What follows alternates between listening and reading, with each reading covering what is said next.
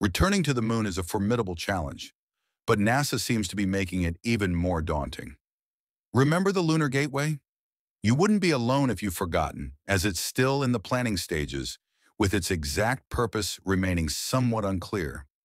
Recent evaluations have uncovered serious issues with this project, starting with its fundamental functions.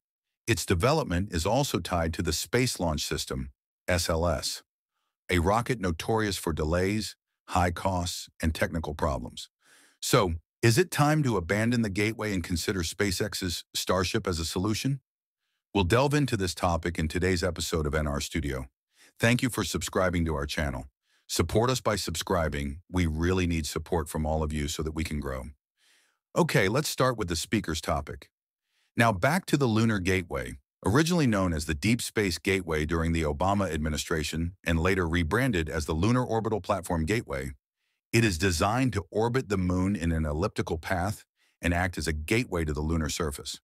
Astronauts will dock at the gateway and transfer to the Human Landing System, HLS, for the final leg to the moon's surface.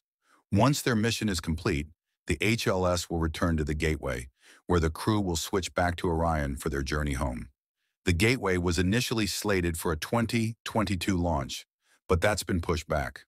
According to a recent GAO report, NASA now expects the gateway's first component to launch no earlier than December 2027, with an estimated cost of over $5 billion.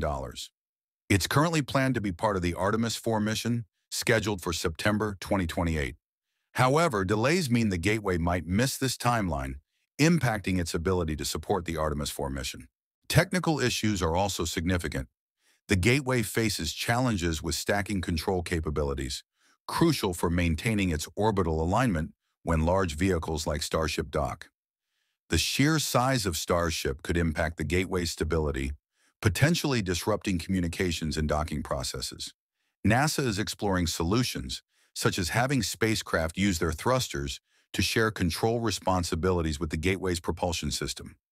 The Gateway is envisioned as a stepping stone for future Mars missions, serving as a staging area. Yet its ability to support such missions could be compromised by current difficulties. Designed for a 15-year lifespan, it could face obsolescence as Mars missions ramp up.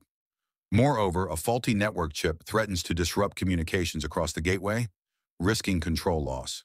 Despite initial plans to use SpaceX's Falcon Heavy for early launches, most of the Gateway will be sent up by SLS in the late 2020s and early 2030s.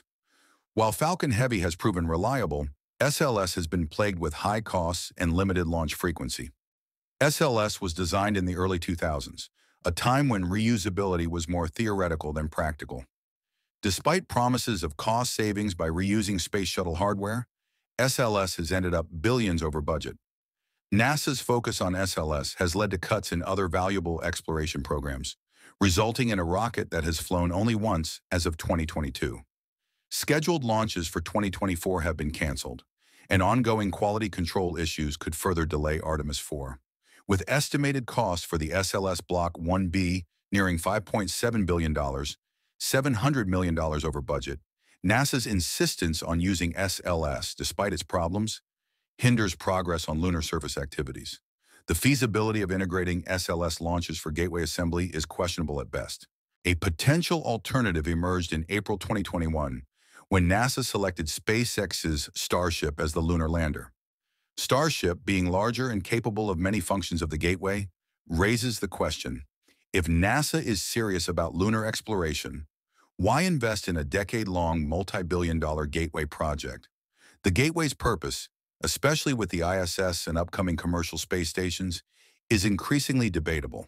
If a lunar space station is deemed necessary for Mars missions, it might be worth reconsidering and potentially postponing the Gateway project to clear the way for immediate lunar goals. Will NASA, Congress, or the White House be willing to reconsider and possibly cut the Gateway project? The answer could define our commitment to deep space exploration and our leadership in returning to the moon. That wraps up today's episode. Thank you for watching, and see you next time.